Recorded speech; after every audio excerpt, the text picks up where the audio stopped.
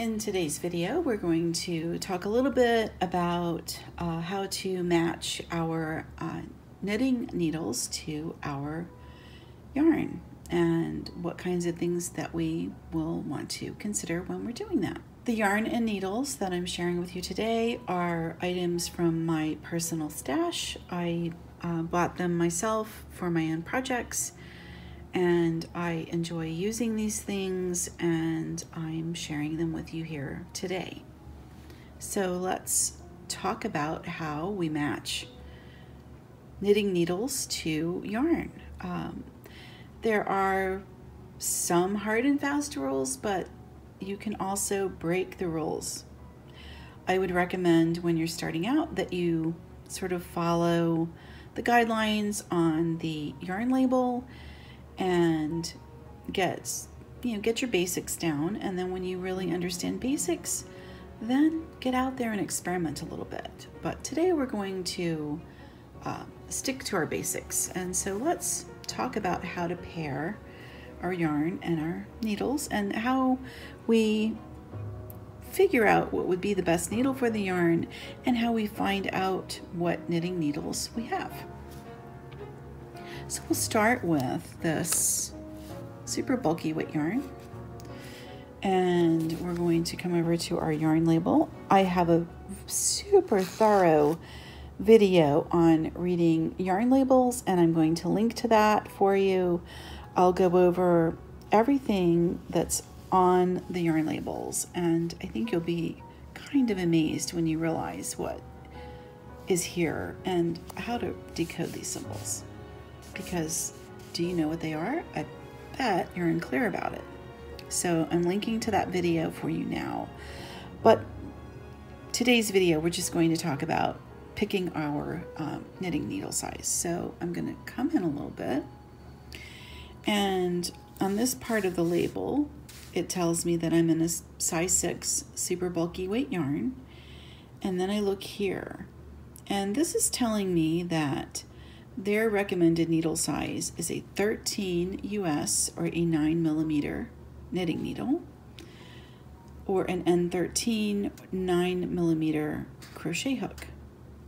And then this information is your projected gauge. This is a guideline. Everybody knits differently, so you can't take this as a hard and fast rule that if you use a size 13 set of needles that you'll automatically get this swatch that's 9 stitches and 12 rows. You cannot expect that to be so. If it is, that's great, but you really have to do your own gauge swatching to know what's going on. That's another video. Today we're just going to look at how to match up some things. So this part of the label is telling you what they recommend. And today I brought these needles as a sample.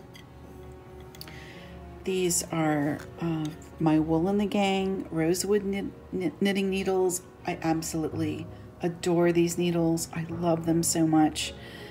I personally love straight wooden knitting needles. I know it's kind of old school, but if I'm going to be doing a flat knit like a scarf or blanket squares or whatever, my preference is to use straight wooden knitting needles.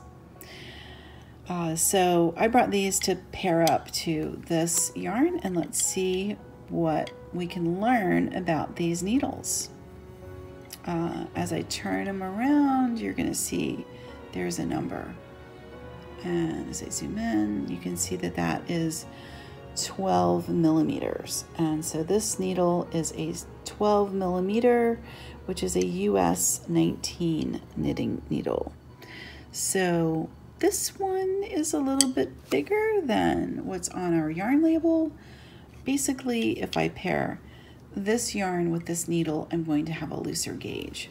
So if I wanted to do a scarf with this pairing, what I'm going to wind up doing is I'm going to have a looser gauge, and it's going to be like this nice drapey, loose kind of scarf, which I think could be really pretty. It depends on what you're going for, but a super loose gauge garter stitch scarf in this pink would be very pretty, especially going into spring.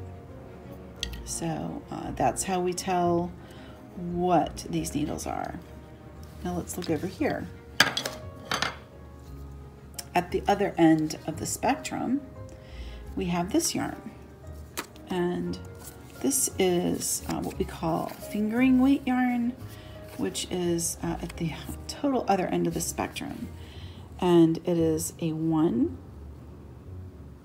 So that means it is size 1 weight, and they're recommending that you knit on size 1 to 3 needles, which is going to be in US terms, or B through E hooks.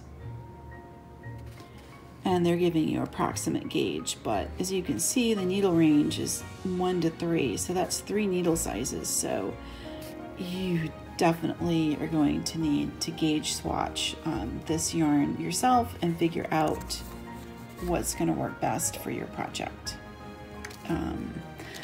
I brought my Chaogu needle to share with you. Chaogu is my favorite circular needle. I like it the best because I like the cable. The cable to me is the least fussy, and because I like to knit magic loop, the long cable, that in this style works best for me. But other people really don't like this needle. They like other things. So the best advice I can give you is that you just need to experiment and find out what works for you. But these are my favorite. I buy them from my my local yarn shop, and I recommend them. But you know, I love them. Again, you just have to try and see what you like. So let's look at how to read this label on here. You can see that this is telling us the brand, and that these are stainless steel needles. So these are stainless steel. This is called the SS Red Lace Circular. It's a 40-inch or 100 centimeter cable, which is here. And it's a size 1 US or 2.25 millimeter. And so this tells us that this would be a good pairing with this yarn. And it tells you here 1 to 3 needles. So this would work well together. And the 1 would work for socks because it's a nice tight gauge, and you want a relatively tight gauge on your socks. You know, actually this is what I have these together for, is to cast on a pair of socks. And so these would go well together, but I would still take this yarn with this needle and do my gauge swatching to get my measurements right so that I know my socks will actually fit. Okay, so that's our video on how to work with matching up your knitting needles to your yarn, and how to read labels on the yarn and on the needles, and they're all a little bit different. So I encourage you to go to your local yarn shop or go to your craft store and just go back to the yarn aisle and browse and take a little time just reading labels and seeing what they recommend, and going over and reading the labels on the knitting needles so that you have some clarity on what the information is telling you and how to pair things up. So that's our video for today. I hope you enjoyed it, and be sure to smash that like button, as they say, before you leave, and subscribe to the channel. It really helps everything if you like and subscribe on the videos. I